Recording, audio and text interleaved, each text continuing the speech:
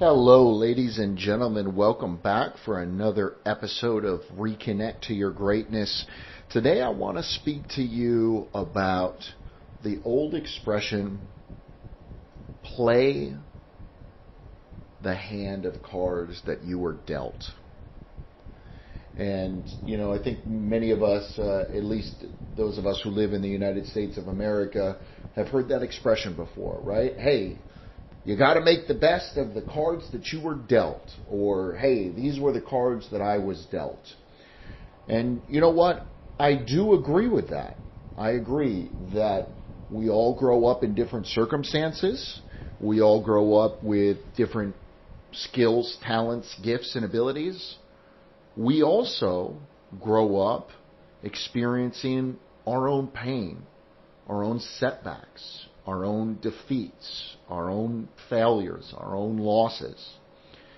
There's almost 8 billion people in this world, and so there's going to be 8 billion different experiences of life. And hey, that's what can make life beautiful. That's what can make life unique and different. If we all had the same experiences and we all liked the same things, life would be boring, right? So there is absolute validity and truth behind the expression, hey, I got to play the cards that I was dealt. But, and if you can hang with me here, this is the part that can be life-changing for you. And that is this. What happens if I played that hand so well that I won? What if? What if I won? What if I was dealt a real crappy hand of cards, but I played them so well that I won the hand? See, I don't think life gives us just one hand of cards. I think that every single day is a new opportunity to either start to play our cards in a different way and or to win with those cards. And maybe the win doesn't happen in a day. Maybe the win doesn't happen overnight. But if we can be consciously progressing towards playing the cards that we've been dealt for the win, winning that hand, and then saying, guess what? I now deserve a new set of cards. And I think what can get so confusing about that is, what does it mean to win? So we have to get clear about what it is that, and I don't even know if I'd like to use the word win, right? But at what point in time do we get to say, okay, I made the most of these cards. I did the very best I can with these cards.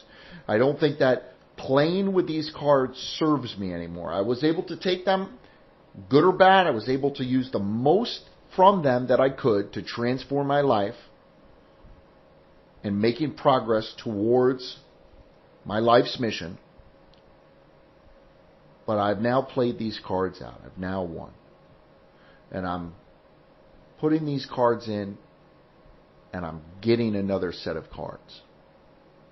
And so from a mental health counseling perspective, I can share with you this, and that is a lot of the individuals that I help, a lot of the individuals that I work with, they've actually used those cards that they were dealt so well, not always, but oftentimes, so well,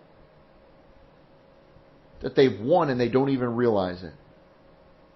And yet they're continuing to hold on to those cards, or they're continuing to hold on to the mindset from those cards, that it is blocking them from being able to use the new cards, the new blessings, the new life, the new opportunities in such a way that they can get back to winning, that they can get back to moving forward. And so I think that the biggest key in life is sometimes to realize that, hey, I had this set of cards. For better or for worse, this is what I got dealt. I played them the very best that I could play them. And it's now time to trade those in for a new set of cards. And I think you'll find my invitation to you is if you look at life through this framework, you may realize, hey, you know what? I was dealt a new hand of cards a long time ago. and I didn't even realize it. And that's okay. It's not your fault. If you've been playing with the old cards even though you've got new cards, or if you've been playing the new cards with an old mindset, that's okay. My hope and prayer for you is that as you're listening to these words right now, you can start to consciously identify and realize that this past trauma, this past pain, this past hurt, you've played those cards well enough. And you now have an opportunity to play a new set of cards, or to play the new set of cards that you already have with a totally new mindset.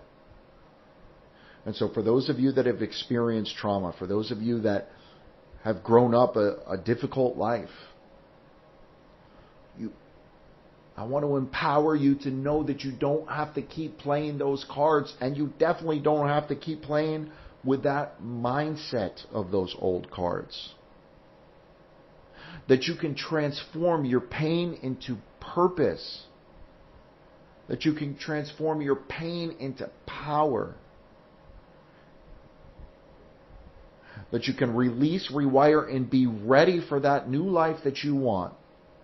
That new awesome set of cards, those new straight aces, or that new full house. You get to play those cards in a new mindset because you earned it and you deserve it, and you deserve to play life with those new cards and with that new mindset. So I hope that this episode adds value to your life. I hope that it is an invitation to stretch you outside of your comfort zone, to stretch you outside of your current mindset, to maybe start to look at your life as happening for you and not to you. I can't change your life. Only you can change your life. But what I can do is begin to help you look at your life through a different lens, through a different framework, through inviting you to provide different meaning to the circumstances that have occurred in your life. And as we can begin to do that, particularly with the painful memories, particularly with the trauma, when we begin to realize that we don't need to keep playing with those cards and or the mindset of those cards, our life has an opportunity to change in such a beautiful, quite honestly, dramatic and rapid way. I send you my love and light. This is Ryan Joseph Kopyar connecting with you for another episode of Reconnect to Your Greatness.